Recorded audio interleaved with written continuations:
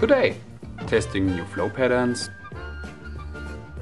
drilling into acrylic, injection molding some stuff, switching to a new manufacturing process for the first time, and as usual, some fails.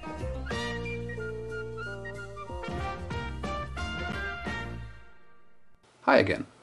Today we're talking about the continuation of my water-cooled LED project. For over 8 months now I have been working on building the perfect water cooling solution for those cheap 230 volt AC Cob LEDs.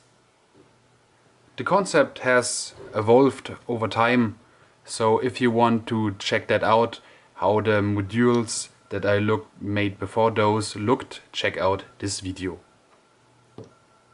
The last generation of modules I built were casted in resin, but that didn't work out so well. See this video on why. So I decided to switch to another manufacturing technique. That resulted in me designing and building a ghetto injection molding machine so I could, well, injection mold my modules. After multiple months and way too much frustration, I could finally start producing modules from injected polypropylene.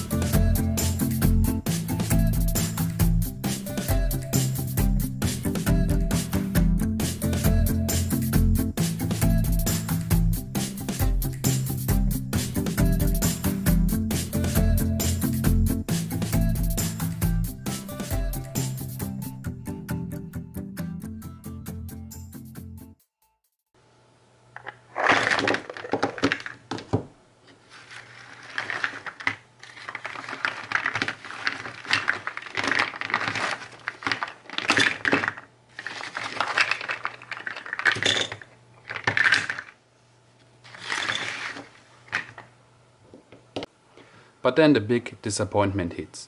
Almost all my made modules were leaking.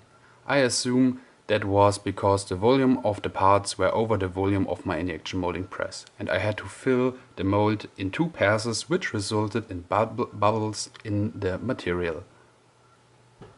Then I tried to weld the leaks shut, but this only worked in some cases and was very time consuming.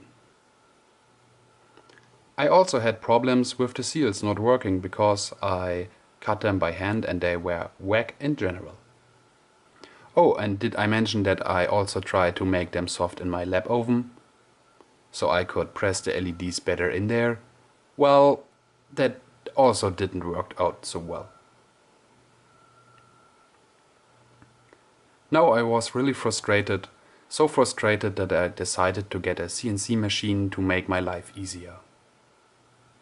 Sadly, the manufacturer only included software tips for Windows, but with some help of Universal G-code sender and CNC GS, I managed to get this thing running under Linux.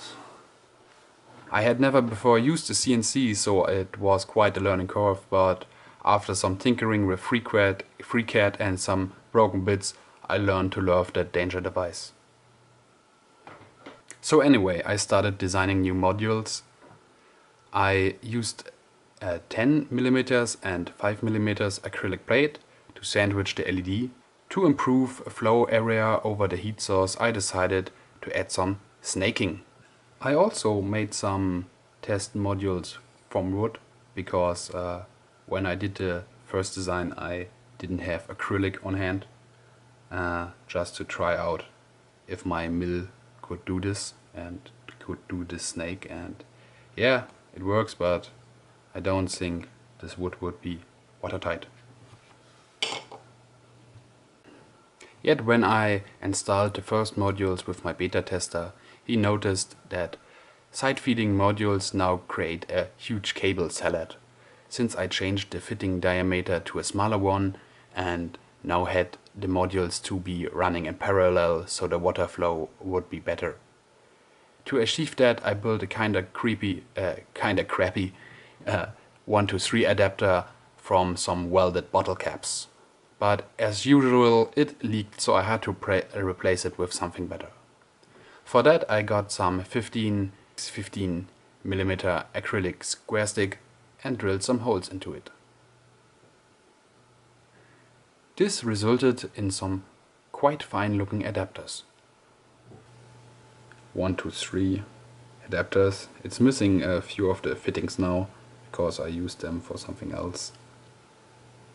But I already ordered new ones to put them back in there. To at least make the water cabling a little bit less of a deal, I redesigned so the fittings could be placed on top. This in turn now allowed me to use 5mm acrylic on the top and the bottom, which reduced my cost per module by almost 1/3. And while I was at it, I also designed this holding system, because it allowed better mounting at my beta tester's location. After making 4 modules with different sealing materials, I saw some room for improvements. I didn't had to cut the seals from hand anymore, since I built a drag knife attachment for my CNC, but I only getting so few seals out of every given silicon mat. Also, there was room to even use less acrylic. With that in mind, I designed the micro module, using the least amount of acrylic and the real O-ring to reduce the sealing costs. Then I procrastinated again and made some Blender renders with a friend. After making and testing the micro module, I noticed I went full cycle, since it was basically the same design I made 7 months earlier with 3D printing and then resin casting.